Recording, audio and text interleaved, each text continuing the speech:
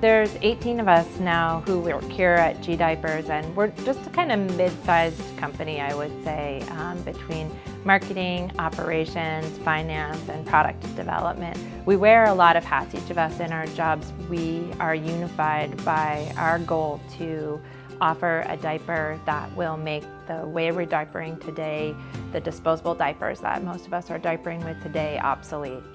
As the industry changes, the product needs to change with that, with regards to end of life. 55 years ago, disposable diapers didn't even exist. It was, you cloth diapered your child, and there were all sorts of problems with that, but mums were primarily in the home, so it wasn't as much of an issue with regards to flexibility and freedom of being able to travel and go outside the home. Well, fast forward 55 years, and we have a consumer base that doesn't know anything but that, really.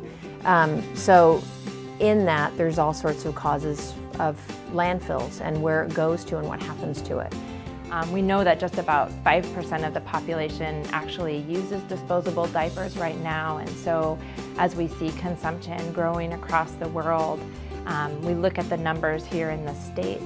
People throw away 50 million disposable plastic diapers every day. And if we think about that kind of use growing and growing across the globe, that's just not something the planet can handle. My name's Jason Graham-Nye, and I'm the CEO and co-founder of gDiapers. My other founder is my wife, Kim, and we're from Sydney, Australia. 11 years ago we had a son, and we decided that the world needed an alternative to regular disposable diapers, and we found something that was interesting, a flushable, compostable baby diaper. And we loved it so much as customers in Sydney that we bought the rights to the patents and the intellectual property for the rest of the world outside of Australia. We have a lot of distribution with independent, family-owned co-ops and those kinds of retailers that have supported us from the very beginning when we had just landed and we needed support. So those environments for us are really important because they're high touch. They give consumers a place where they can have a look at the product and learn more about it. So it's been good partnerships with those kinds of retailers over the years.